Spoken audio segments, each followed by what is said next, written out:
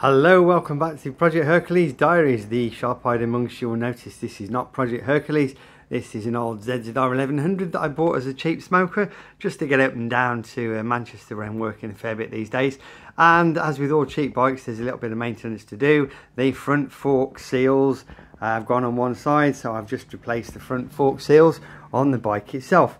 And it's a horrible job. I should have just paid the man to do it, but you know, when you can do something yourself and you don't want to spend a penny, well, you just got to get on and do it, haven't you? So that's took a bit of time, which of course is not available for shed work. However, I had done a few things in the shed, so I'm going to teleport myself over there now so we can have a look. The shed. Oh God, it's even worse with the hangover. Teleport.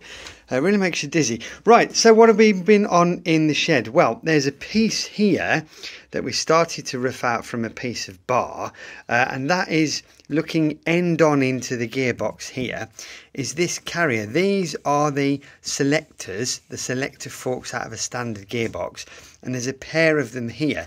And we want to use these selector forks to move backwards and forwards together to move the dog on the spline in the middle of the gear shaft, so it either engages with the sprocket on the left or the sprocket on the right, and that's how we're going to select the two gears. So what we want is that there'll be a central shaft which is 9.5mm in diameter.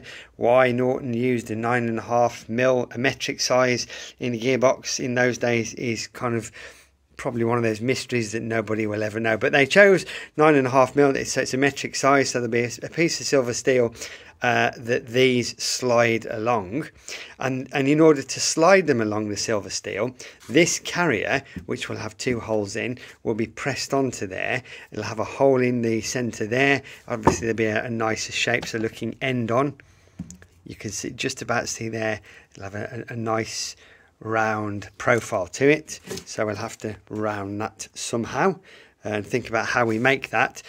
So that then moves backwards and forwards. That will be attached with a grub screw to a second shaft that moves with this. So this and the two selector forks move left and right, sliding on this shaft with a shaft here that actually moves in and out, and that shaft goes all the way through the gearbox. That will have the gear change knob on the end of it, and that's how we intend to change the gears. So we started to rough out that piece. We've also got from Raw Steel Choppers the gearbox case back and the gearbox plates, which have been laser cut to profile, and they're a really nice fit they are too, which is great. So what we're going to do is decide whether to do 3 holes, top, bottom and to the front of the bike, or whether to do 5 holes in a hexagon pattern, 1, 2, 3, 4, 5. We don't need the 6th hole because there's no engine plate at the back to bolt it to. And what we'll do is we'll drill through the gearbox itself, through the outside case. We'll drill into here. This will be drilled and tapped something meter like M10, so we can just put nice cap screws in to hold the gearbox to these plates. And then we'll put slots in here. There are 3 bolts, if you remember, in the vertical part of the frame rear of the engine. So we'll bolt these plates between the engine and here. So there'll be slots in, so we can slide the whole assembly forwards and backwards to tension the belt.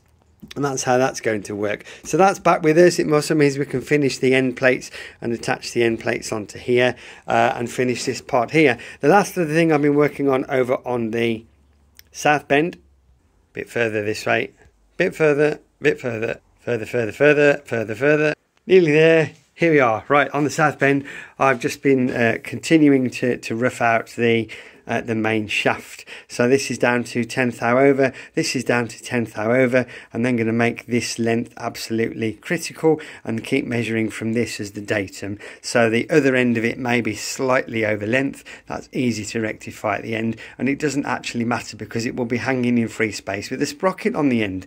So that's what we've been doing on Project Hercules. There's another look at the real engine, which is all sat there patiently waiting for final assembly when Mr. Bob gets back from his hollybobs. So as usual, thank you for watching. More updates will follow.